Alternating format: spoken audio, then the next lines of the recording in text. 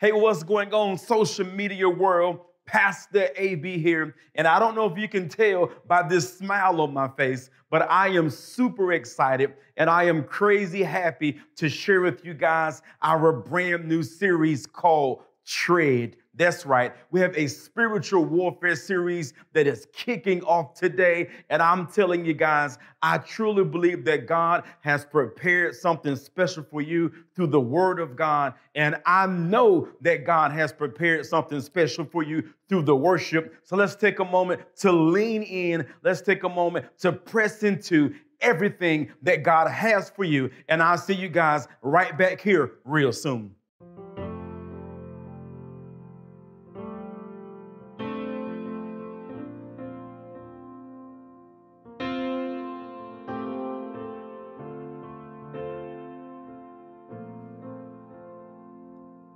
I am weary from the waves crashing over every day. God of mercy, please come rescue me.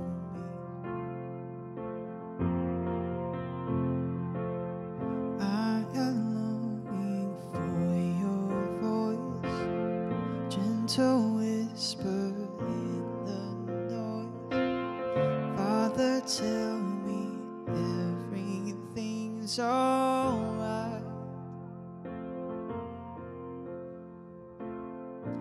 Your power and your presence break strongholds. King of heaven, when you speak, mountains move. I believe there will be breakthrough.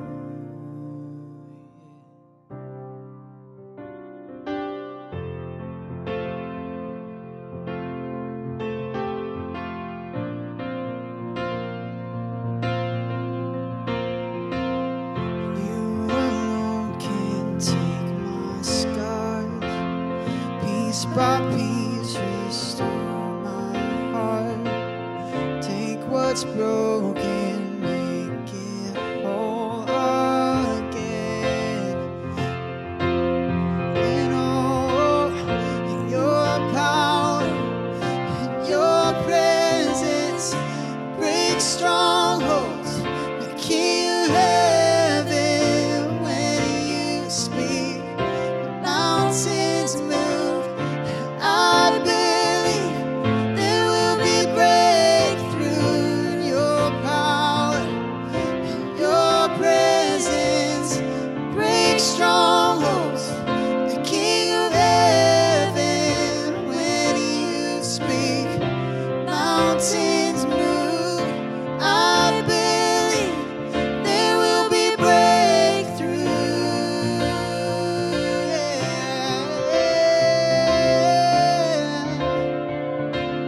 There will be breakthrough.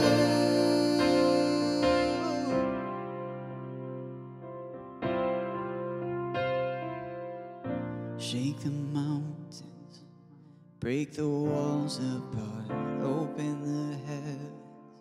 Almighty God, you are overcome, defender of my heart. Oh, it's who you are, God. And by your power, the oceans open wide, your fire falls down, heaven and earth collide. King Jesus, forever by my side. Shake the mountains, yeah. Shake the mountains, break the walls apart, open the heavens. Almighty God, you are overcome, defender of my heart. And by your power, the oceans open wide, your fire falls down, heaven and earth collide.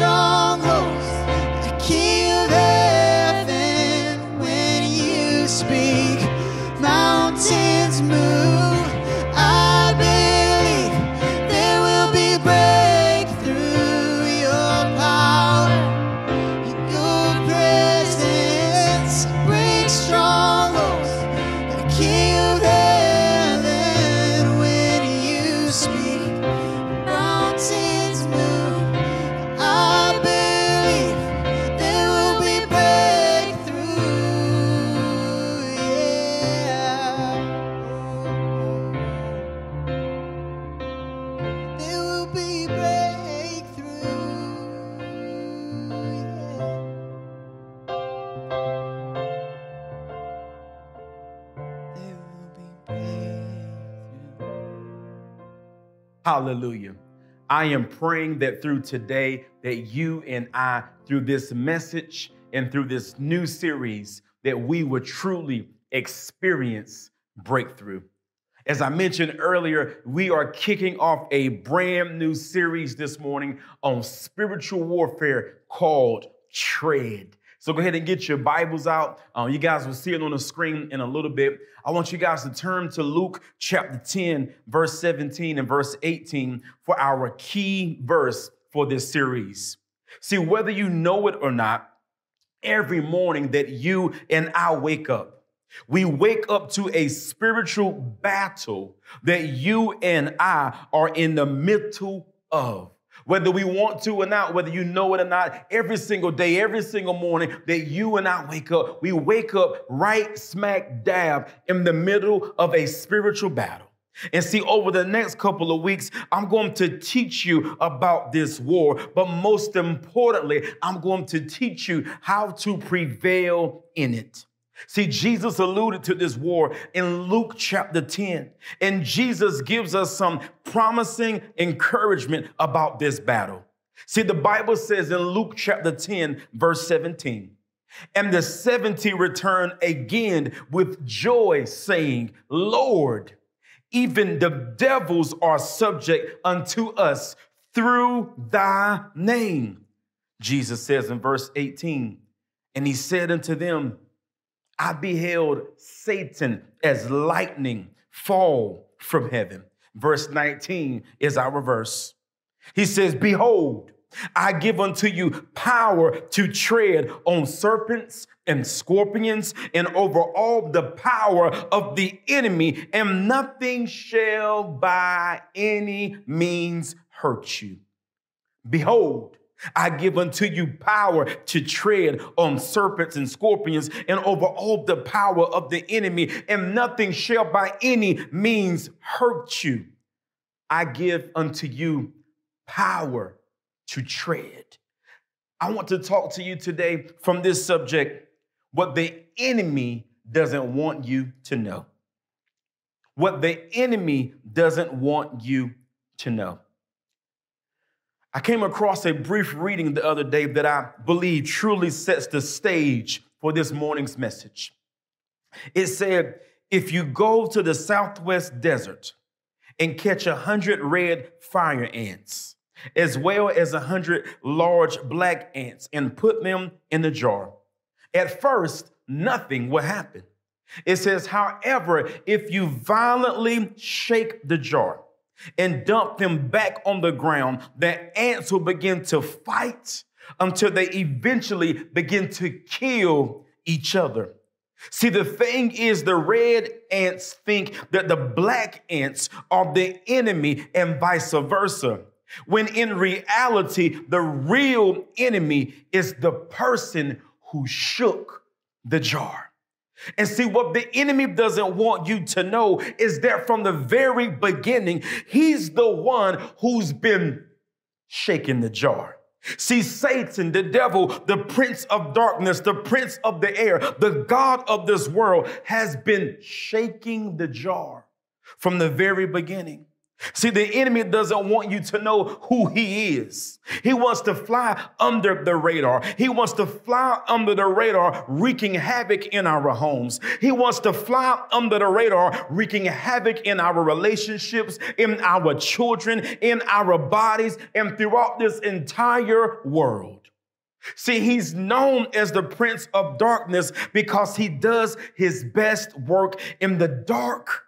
And then he steps back to leave us to only to attack one another, just like the ants that we just heard about.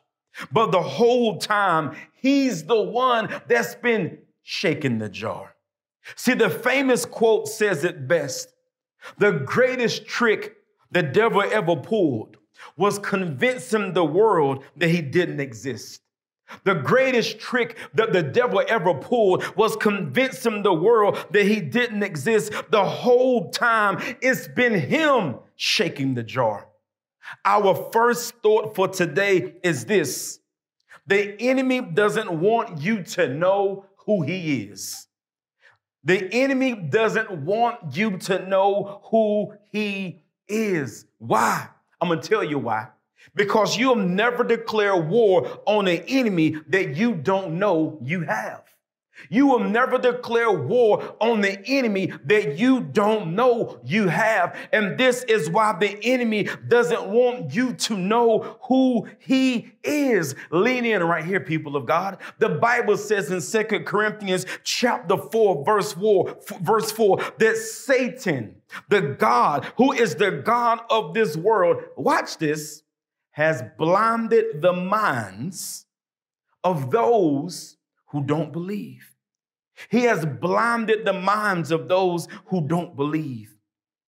See, we have spent countless time mad at this person or mad at that person. While yes, they need to be held accountable for their free will actions, but truth be told, something deeper is really going on behind the curtains of this world. See, one day while Jesus was talking to the Pharisees, Jesus began to shed light on this in John chapter 8, verse 44, when Jesus says this. He says, see, you belong to your father, the devil, and you want to carry out his desires. Listen to what Jesus says. Jesus said this about the devil, about the enemy. He says he was a murderer from the beginning, refusing to uphold the truth because there is no truth in him. When he lies, he speaks his native language because he is a liar and the father of lies. That's John chapter 8, verse 44. See, from the very beginning, the enemy has been doing two things, lying and murdering. See, the enemy doesn't want you to know that it was him shaking the jar back in Genesis chapter 3. Man, do you know that Adam and Eve had everything? They had God's image. They had God's likeness. They had dominion that God wanted them to spread throughout the earth. Everything was good until the enemy came and began to shake the jar. See, Genesis chapter 1, verse 26 tells us, and God said, let us make man in our image after our likeness, and let them have dominion over the fish of the sea, and over the fowl of the air, and over the cattle, and over all the earth, and over every creeping thing creepeth upon the earth. Later on, the Bible tells us in Genesis chapter 2, verse 16, and the Lord God commanded the man, saying, of every tree of the garden you may freely eat. The whole world is yours. Do what you want to do. But Adam, just one thing before you go. Verse 17. But of the tree of the knowledge of good and evil you shall not eat. Listen to God's words. For in the day that you eat of it, you shall surely die. In the next chapter, guess what? Here comes the jar shaker. Genesis chapter 3, verse 1 says, now the serpent was more crafty than any of the wild animals the Lord God had made. And here comes the serpent, which is the devil, which is our enemy. Here he comes. And he said to the woman, hey, Eve, come here for a moment. Hey, did God really say you must not eat from any tree in the garden? Hey, listen, we just heard what God said in Genesis 2:17. He says, but of the tree of the knowledge of good and evil you shall not eat, for in the day that you eat of it, you shall surely die. And the woman said to the serpent, she said, we may eat of the fruit of the trees of the garden, but of the fruit of the tree which is in the midst of the garden, God has said that you shall not eat, nor shall you touch it unless you die. Listen to what the devil says in verse 4. Then the serpent said to the woman, God doesn't know what he's talking about. You will not surely die. God said you would surely die. Here comes the devil trying to override God's word. You will not surely die. Verse 5, for God knows that in the day you eat of it, your eyes will be open and you will be like God, knowing good and evil. God's trying to keep something good from you. God knows something that you do. He knows something and he's trying to keep you from something that I think you deserve. See, God knows this. Come over here and partake of this. Verse 6, so when the woman saw that the tree was good for food and that it was pleasant to the eyes and the tree desirable to make one wise, she took of its fruit and ate. She also gave to her husband with her, and he ate. See, right here, ladies and gentlemen, we're witnessing our first parents, along with the first lie, along with the first murder. See, the first murder wasn't when Cain killed Abel. See, the first murder was when Satan killed Adam's and Eve's relationship with God. The Bible says that God said, for in the day that you eat of it, you shall surely die. Speaking of a spiritual death that took place as soon as they partook of the fruit. The Bible says, so when the woman saw that the tree was good for food and that it was pleasant to the eyes. It looked good. It looked pleasant to the eyes. Understand this, people of God. Deception promises to take you out for a 5-star meal only to leave you empty and with the bill.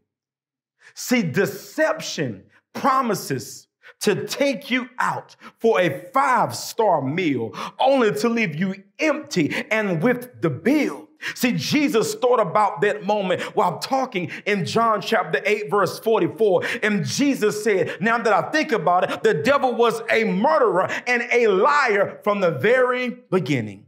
Next, Adam turns around and Adam begins to blame God and Adam begins to blame Eve, all in the same verse. Look at what Adam said in verse 12.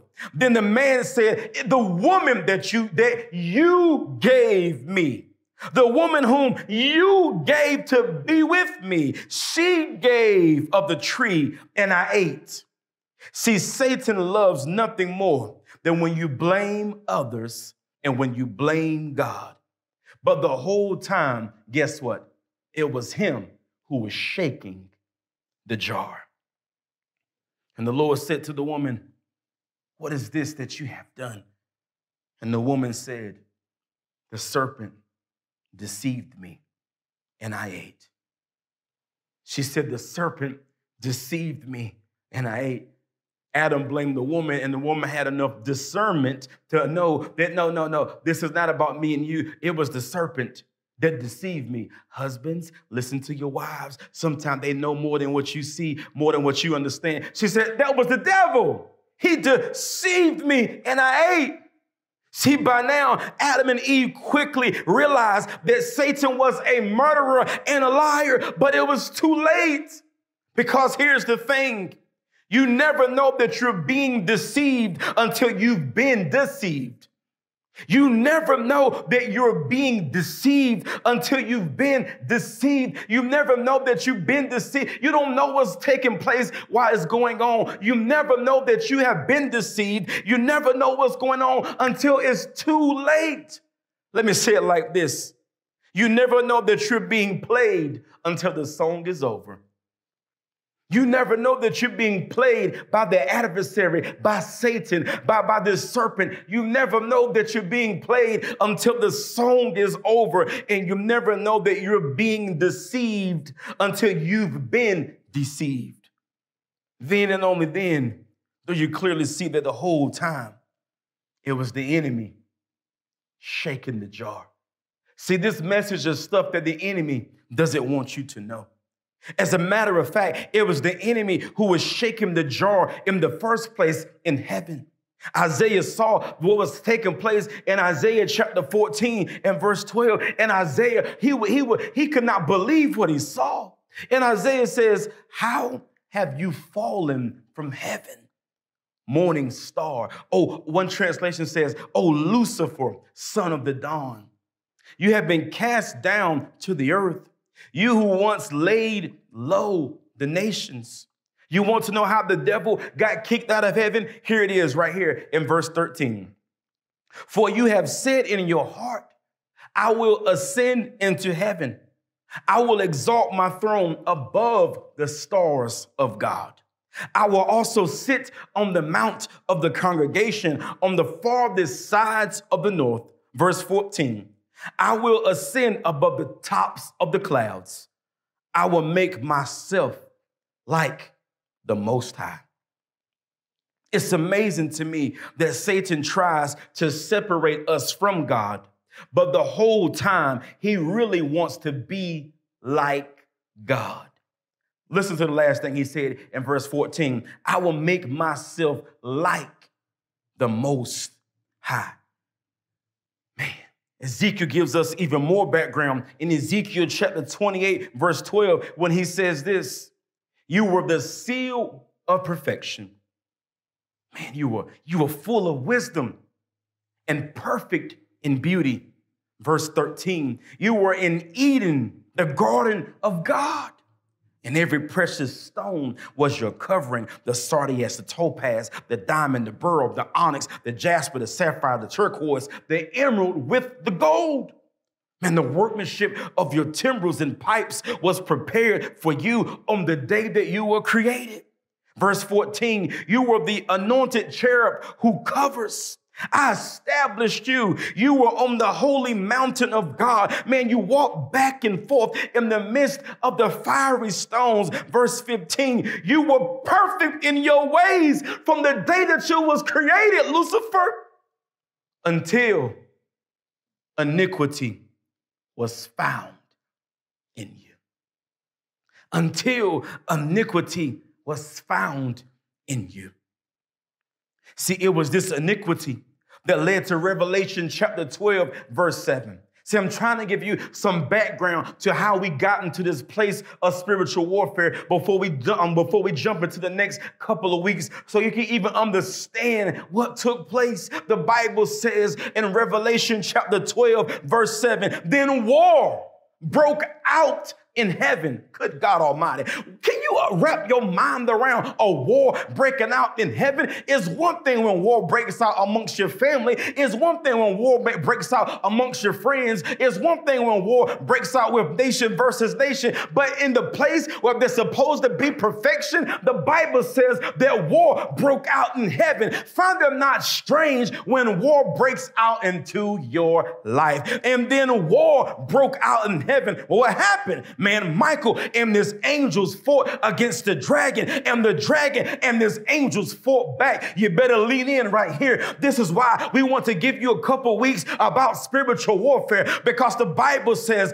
that Michael and his angels fought against the dragon, but the Bible also says that the dragon and his angels fought back. You need to understand, yes, you are called, yes, you know the word, but there will be a fight. It's called spiritual warfare. And I want to teach you how to tread. The Bible says in verse 8, but he was not strong enough, and they lost their place in heaven. Verse 9. Man, so that great dragon was cast out. Who was that great dragon? He was that serpent of old, called the devil and Satan, watch this, who deceives the whole world. What happened to him? Well, he was cast to the earth. Who else? Him and his angels were cast out with him.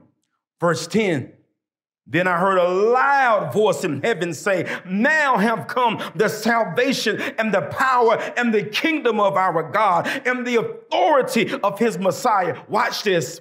For the accuser of our brothers and sisters who accuses them before our God day and night has been hurled down. Verse 12 says, therefore now rejoice, you heavens, and you who dwell in them. But woe, but woe to the earth and the sea. Why?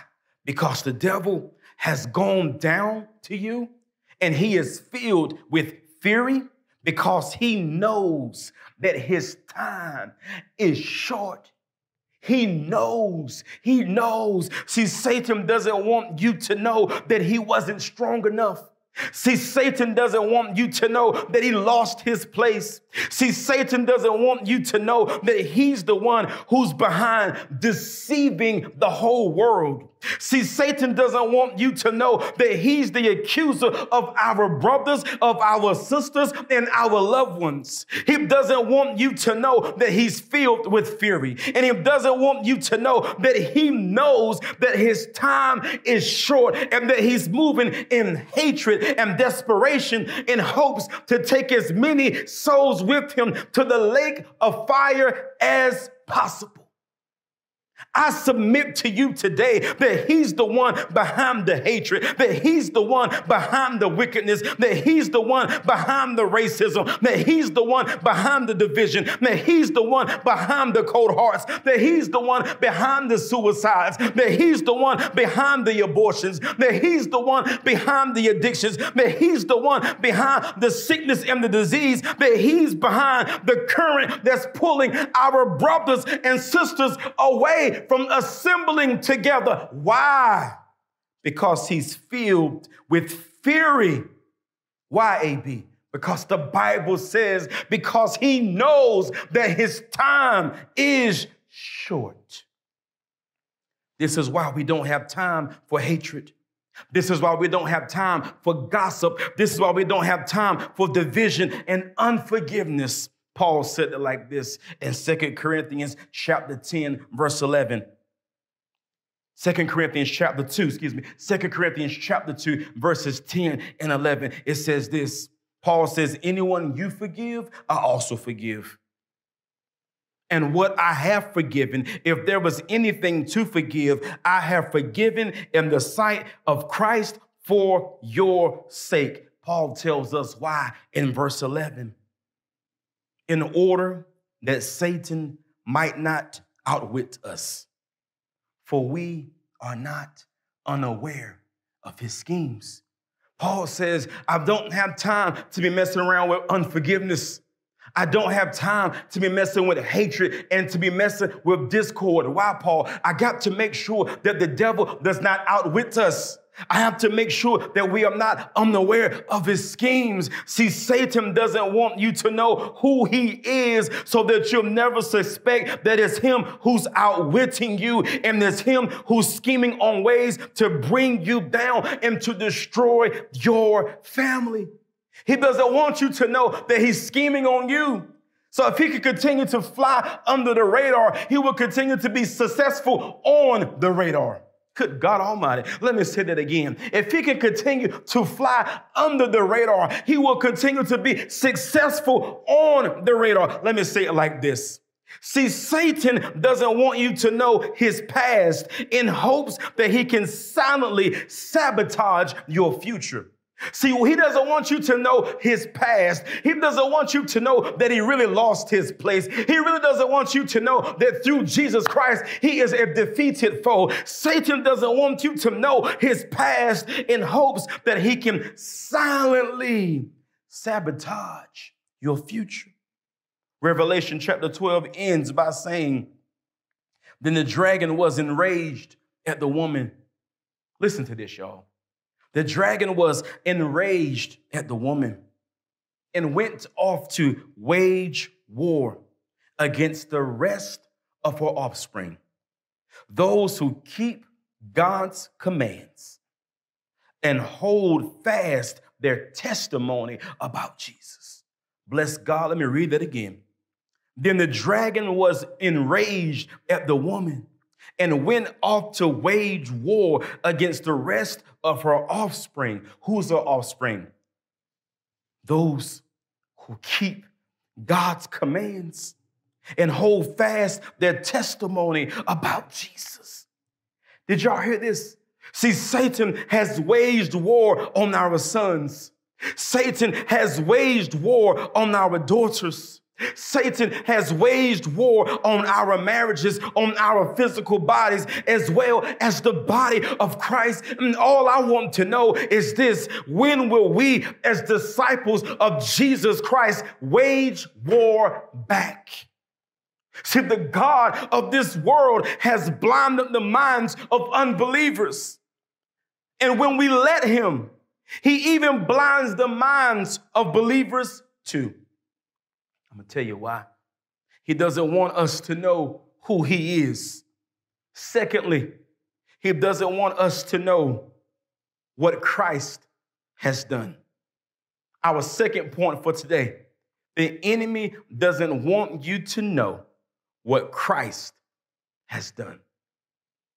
The enemy doesn't want you to know what Christ has done. See, Adam and Eve sinned. See, Adam blamed God and Eve.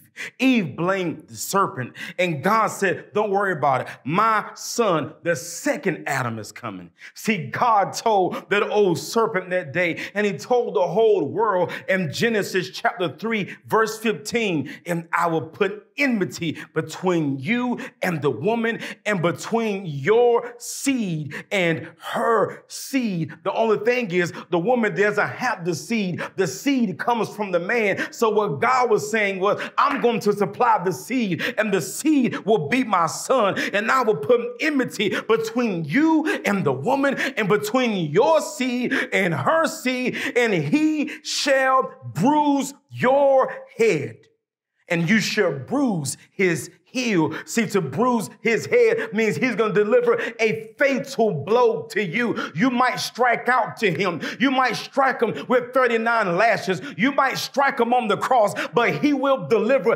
a fatal blow to you. See, this verse lets me know that before you ever had a situation, God had a solution.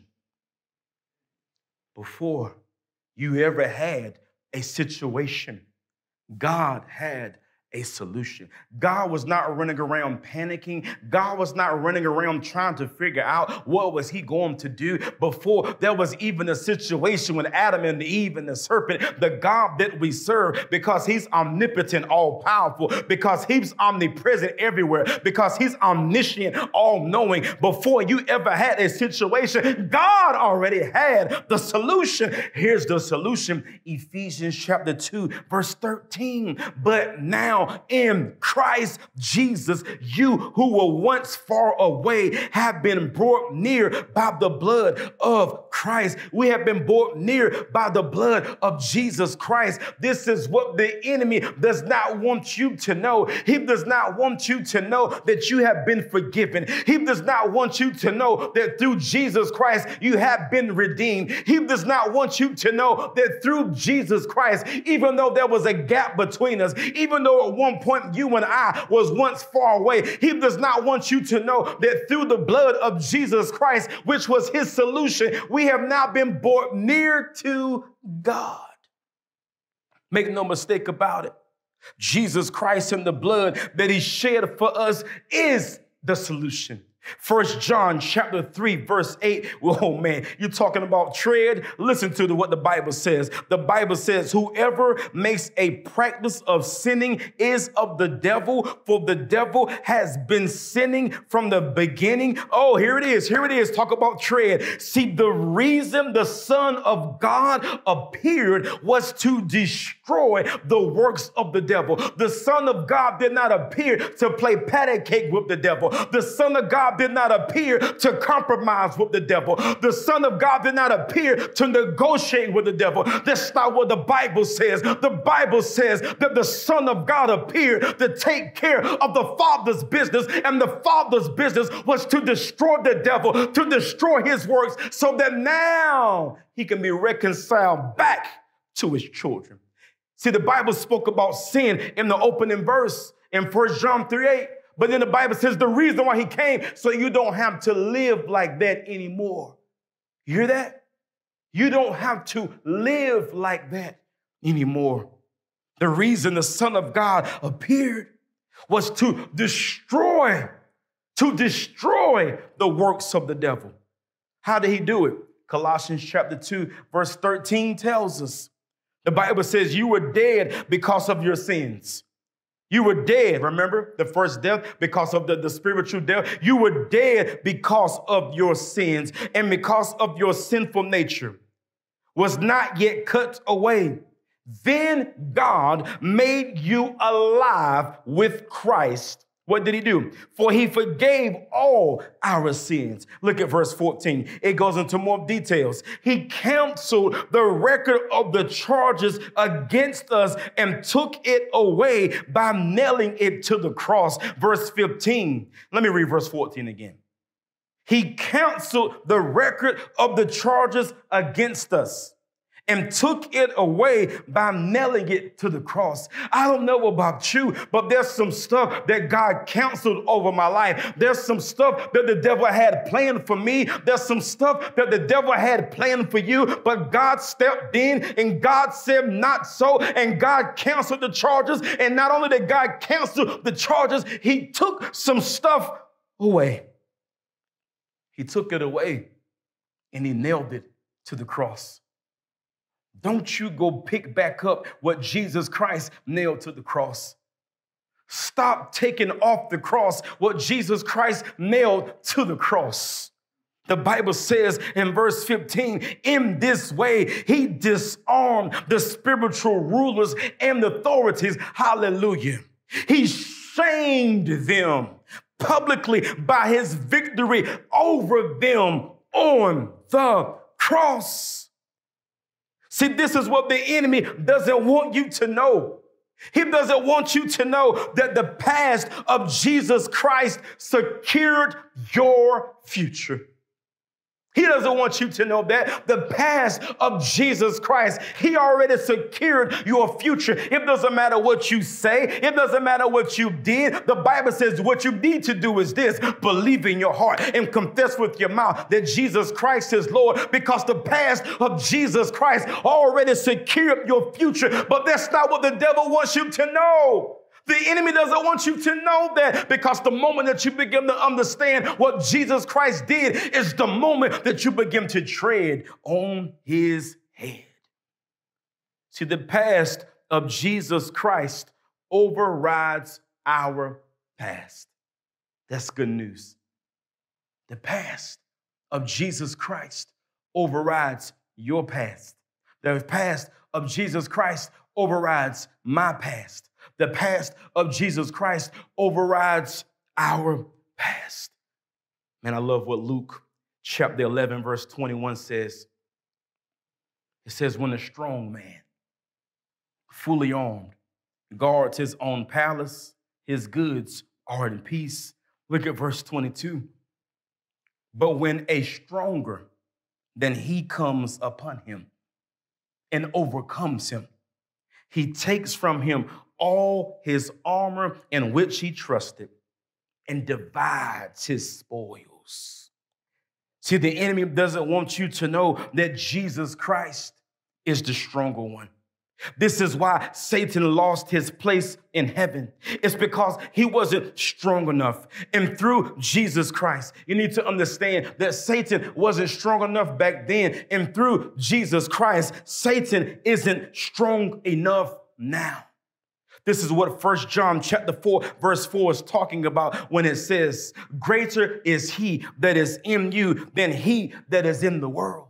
Greater is he that is in you than he that is in the world. See, the enemy is the God of this world, the little g, but the God that we serve, he is the God of the universe. He is the God of everything. He is Lord over all. And greater is he that is in you than he that is in the world. The God that we serve is the strong man.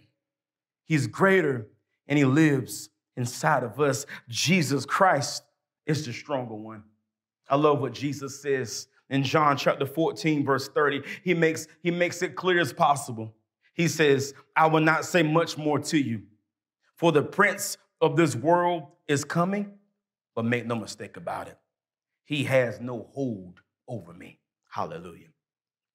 He says, yeah, the little God of this world is coming. I'm about to be crucified for your sins because I love you. But make no mistake about it. He has no hold on me. He has no hold over me. He has no power. He has no authority. He has nothing inside of me that he can identify with. And this is what the enemy does not want you to know. He wants you to think that you're a slave to your sin. He wants you to think that you're a slave to yesterday. He wants you to think all these things. He wants you to think that there is no way out. And truth be told, Jesus Christ already came and made a way. John 14:6, I am the way, Jesus said, the truth and the life. No man even comes to the Father except they come through me. But that's what the enemy doesn't want you to know. He wants you to stay in bondage because he knows that the liberator, Jesus Christ, has already come. He doesn't want you to know that there's power in the name of Jesus to break every chain.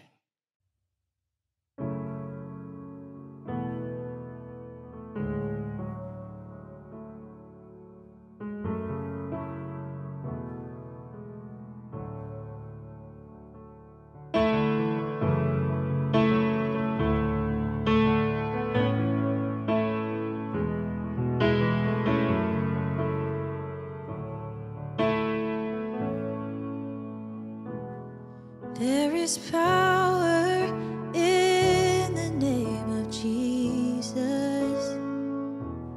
There is power in the name of Jesus. There is power in the name of Jesus to break every chain, break every chain, break every chain. There is power in the name of Jesus. There is power in the name of Jesus. There is power in the name of Jesus to break every chain, break every chain, break every chain. To break every chain, break every chain, break every chain.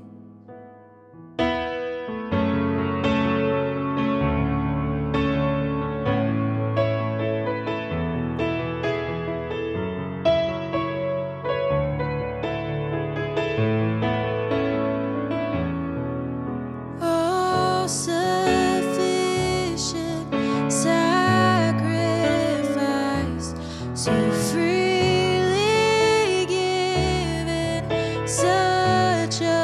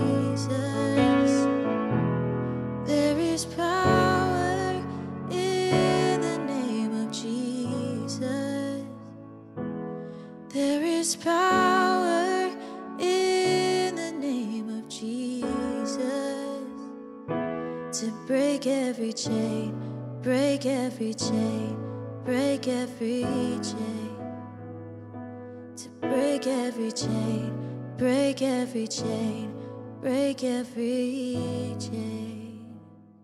Hallelujah. There's power in the name of Jesus to break every chain. And there's power in the name of Jesus to tread on the enemy's head.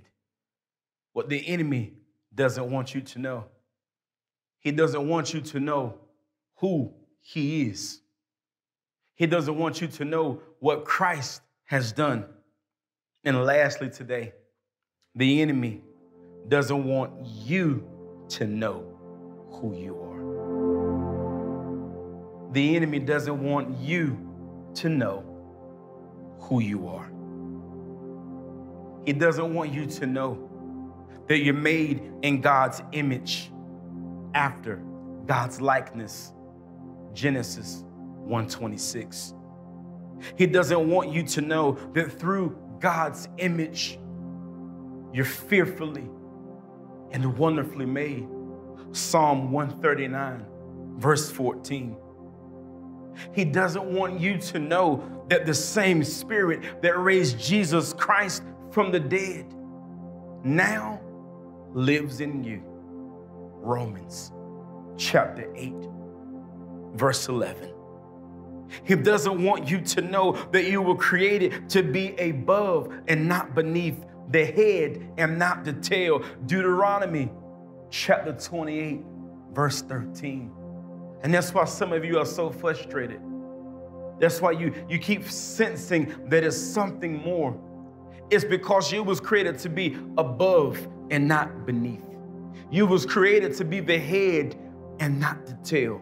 But this is the stuff that he doesn't want you to know. He doesn't want you to know that in Genesis chapter 1, verse 26, that God commanded and God predestined for you to be over. He said it, he used the word over 5 times.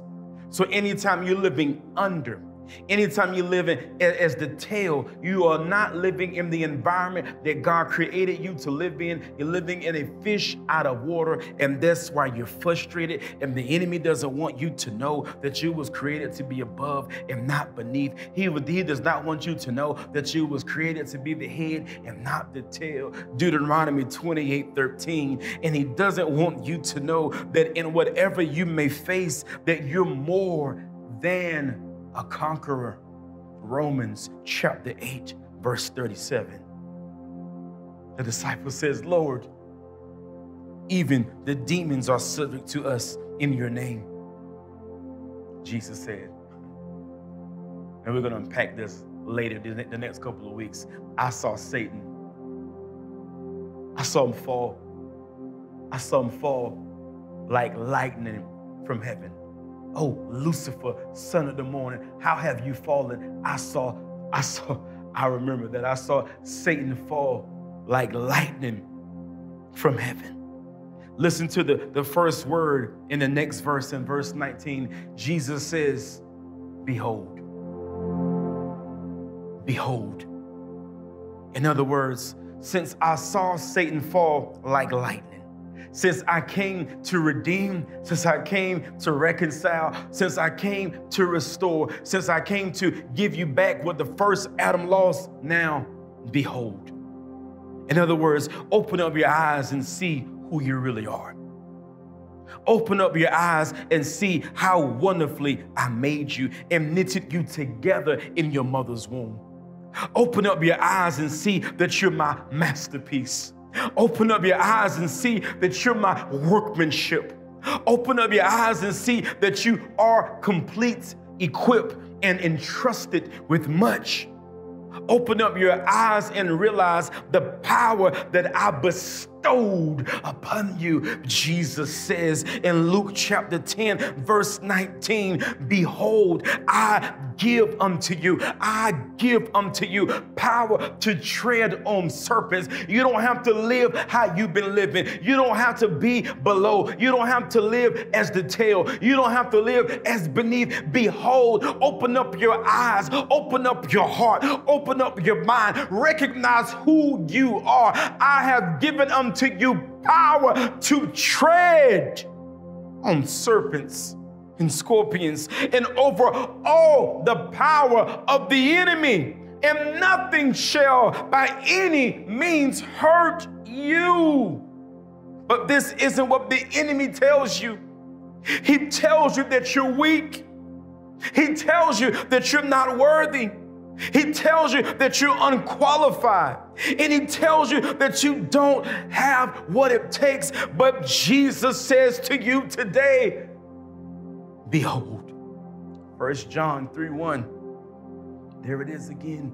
Behold, what manner of love the Father has bestowed on us, that we should be called the children of God. John chapter 1 verse 12 says, but as many as received him, to them gave he power. Behold, I give you power to tread. He gave them power to become the sons, to become the daughters of God, even to them that believe on his name. That believe on his name. I leave you with this question today. Whose voice will you believe?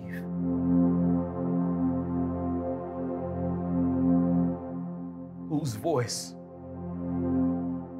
will you believe? Will you believe the voice that was spoken in the garden? Will you believe the voice that was spoken in the garden that spoke to Eve and to Adam, that told them that they weren't enough and that they needed to add to God's design? Or will you believe the voice from heaven that says, this is my beloved son, this is my beloved daughter, in whom I am well pleased? Which voice will you believe? Will you believe what the serpent whispered to Eve? You're not enough. Or will you believe the voice that spoke from heaven? You're more than enough. And regardless of what you do, regardless of what you say, you belong to me. You're my child. You're who I love, who I am well pleased. Which voice will you believe? See, what the enemy doesn't want you to know, that regardless of your past, Jesus Christ's past already took care of that. So now your response is Romans chapter 10, verse 9, that if we believe in our heart, if we confess with our mouth that Jesus Christ is Lord, that God raised him from the dead on the third day, that you shall be saved. If you never accepted Jesus Christ, that's what you need to do. Believe and confess. Romans chapter 10, verse 9. I want you to take a moment to do that. I want you to inbox us or click on our website and just let us know that you just accepted Jesus Christ or either rededicated your life so we can connect with you. And for the believer, it's time for you to understand some things. You need to understand that there is a real enemy, but even greater than that, there is a real Savior. And you also need to really begin to understand and believe who you are through Jesus Christ. You was not created to be beneath. You was not created to be the tail. You was created to be above. You was created to be the head. Jesus says in Luke 10:19, behold, I give unto you power to tread. So Heavenly Father, I pray in this moment that my brother, that my sister will behold. I pray that they will begin to see that they are fearfully and wonderfully made. I pray that they will begin to understand that they are made in God's image after God's likeness. I pray, God, that they will begin to understand, God, that they are loved, that they are forgiven, that they are called, that they are equipped, that they are God's workmanship. And God, you don't make any type of junk. I pray, God, that we will believe this. And I pray, God, that we will begin to walk in this and begin to tread on our past and begin to tread on the enemy like never before. It's not in our name. It's not in our power. But we understand today that there's power in the name of Jesus to break every chain. In Jesus' name we pray and we believe. Amen. If I was you, I would go to www.motionchurch.online. I would get these notes. I would print them off. I would screenshot them. I would email them to myself. And I would begin to meditate on this word. And I would begin to take my rightful place as God's son, as God's daughter, as God's child in this kingdom. It's time for you to take the authority back that Jesus Christ died on the cross to restore back to you. So I want you guys to take what you heard. I want you guys to take what you experienced. And my God, take this message and go put it into motion. I can't wait to see you next week. Peace.